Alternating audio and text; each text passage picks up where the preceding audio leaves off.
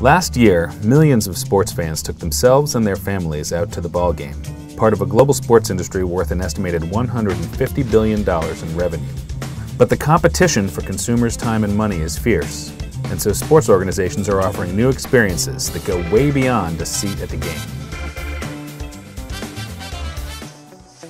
Brooklyn Sports and Entertainment, which manages the Barclays Center, charges more than $4,000 per person for what it calls the Hollywood package.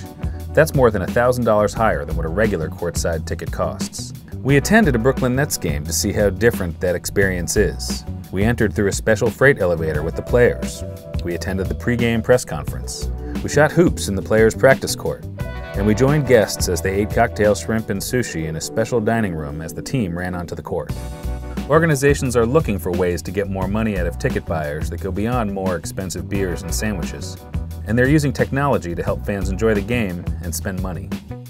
Sports owners have taken a completely different approach where sports now is far more fan-centric. Through the years, we've had hundreds of millions of people that have gone to sporting events. We're trying as hard as we can to know who exactly these people are, figure out what makes them tick.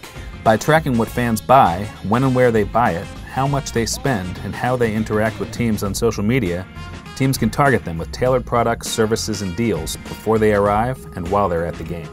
If I know that every time you come to a game that you like to sit in a certain section, that you like to come with a certain group of people, and you tweet about a certain player, well then maybe it allows me to optimize a transaction where I can sell you a piece of merchandise that coincides with that player that you've been tweeting about. So really I think it's just taking all that information and starting to do business intelligence around it, just like anybody else is doing in business today. All of this adds up to one thing: money.